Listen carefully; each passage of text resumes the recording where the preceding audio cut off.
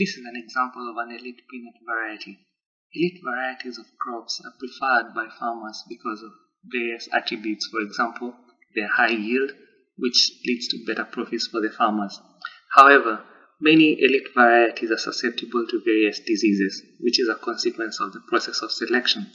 As a consequence, expected high yields might be wiped out as a result of the diseases.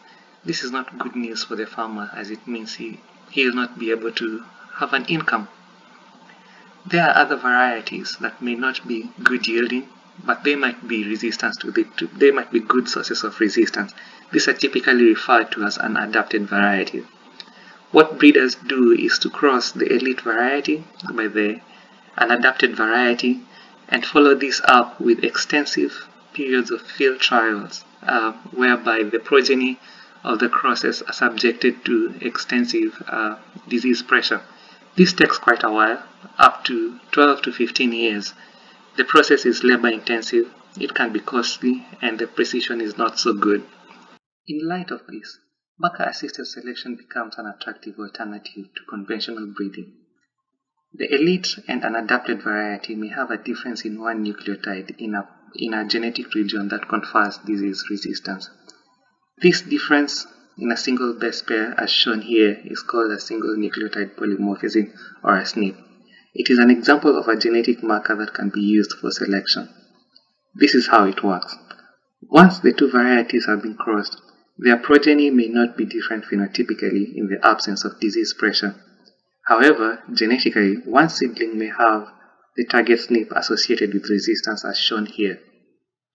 This SNP can be exploited to select a disease-resistant plant at the seedling stage. Such a procedure is known as a genotyping experiment. In contrast to conventional breeding, it reduces cost and increases speed and precision of a breeding experiment. Now I'm going to give you a quick overview of a typical genotyping experiment. The first thing I'll do is to harvest a leaf sample from the greenhouse. Then I'll do my DNA extraction. I just need a small piece, so I'll excise a small portion from the leaf tissue that I harvested from the greenhouse. And I'm going to place this on a 96 well plate. I'll carry out my DNA extraction, and these are just the last steps of the extraction process. And here you can see my DNA is ready. Since I want to genotype 384 samples, I will use this robotic liquid handling system to accurately dispense my DNA into a 384 well plate. Also dispensed is the master mix, which contains primers for application of my region of interest.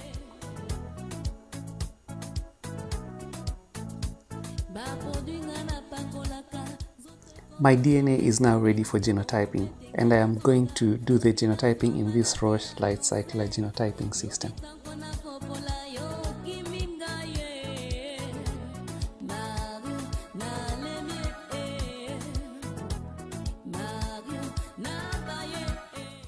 This is an example of the output that you get once the experiment is over. The plot generated reveals three major clusters, with the triangle representing the plant's genotype. The green cluster is homozygous for A allele, which is from the elite parent. The red cluster shows plants that are heterozygous for the alleles from both parents, and the blue cluster represents plants that are homozygous for the allele from the unadapted parent. We do not need the first two. Therefore, we select the blue cluster as plants that are potentially resistant. And that is one of the ways that marker-assisted selection can be applied in a breeding program.